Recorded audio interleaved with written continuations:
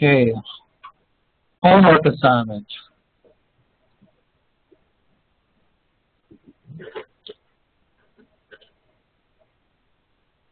Okay, on page 2 it says you have a LAN connected to R1, that's 15 hosts, and then there's a LAN connected to R2, has 30 hosts. What I would do in this instance, especially, well, first I have to note that it says do not use variable length subnetting. So you can't use the variable length subnet mask calculator.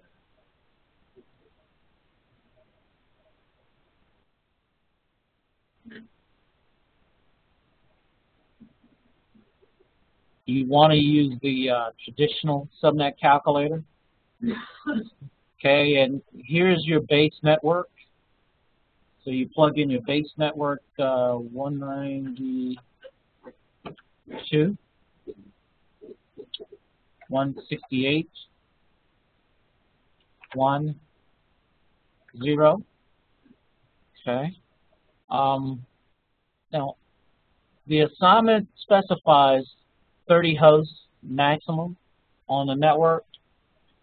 You could satisfy this requirement by,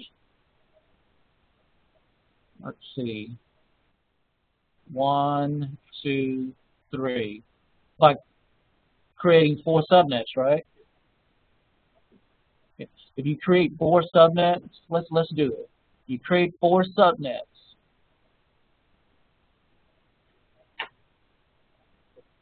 You're going to have an extra subnet, but you really need 3. 1, 1, 2, 3. But how many hosts will you have on each network? How many host bits are available? 6 host bits. So 2 to the 6th power minus 2. 62 host addresses available, right? But your largest LAN requires 30 hosts. So if you were to use this subnetting scheme and address those devices accordingly, Packet Tracer will probably give you like a 21% or something like that. That's because Packet Tracer and Cisco is expecting you not to waste IP addresses. So what will be a better scheme?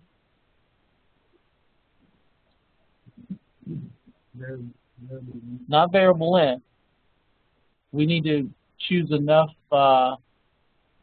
network bits that we limit the host range to somewhere closer to 30. So let's go with 8 subnets. Okay. We have 8 subnets, but how many hosts can we have on each one of these subnets? How many host bits are available? How many host bits are available? How many host bits are available? What's that? How many host bits are available? Let's look at the subnet mask. The subnet mask tells us how many network bits are used. 8, 8, 8, 16 plus 3 more. Why, 8, 8, 8, that's 24 plus 3, 27.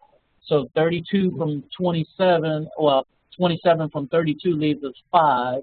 So 2 to the 5th power minus 2 gives us 30, right? That's 30 host addresses,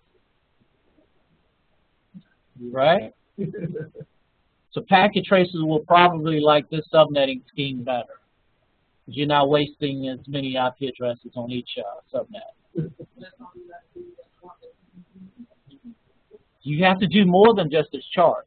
You have to do. You might want to do the chart to see what your ranges are, what your network addresses, your host ranges, your broadcast addresses. But then you still have to configure those devices, such as what we've been doing on the previous WebEx session.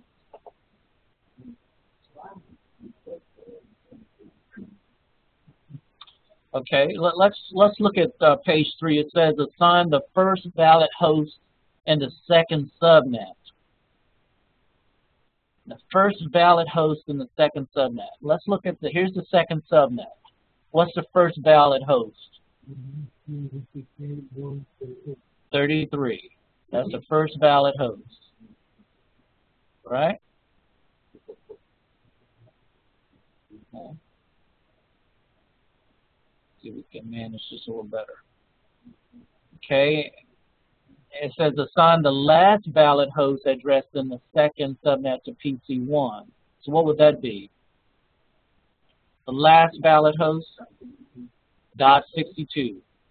Okay. Okay, and let's go to step 6. Assign the last valid host address in the fourth subnet.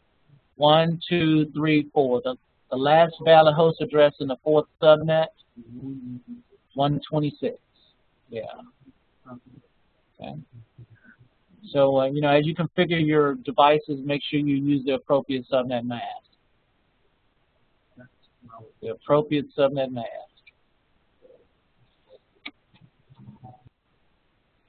Okay, on page 4, we see that you have to deal with the DCE.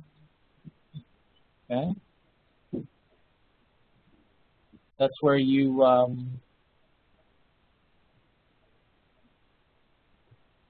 okay. How do you know the DCE?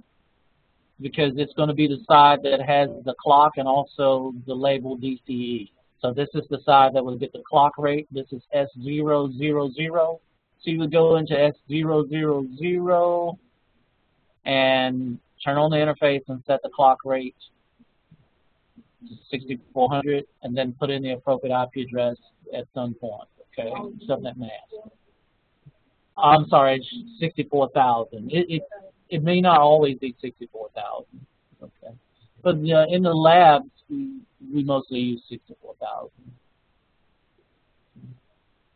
Sometimes you may see 125,000.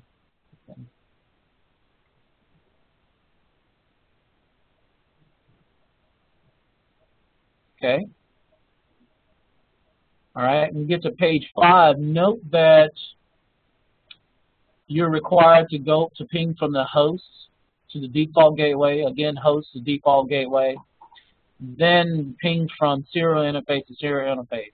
You will not be required to ping from end to end, from PC to PC. The reason being is probably because if we were to look into the router at the routing table,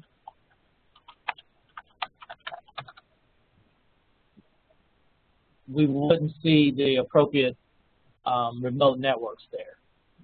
Basically, we wouldn't have static routes or dynamic routing protocol enabled. And Cisco is aware of the fact that we have not discussed those activities in detail at this point. So you're not expected to know those procedures. We'll get into static routes and dynamic routing in Net 126.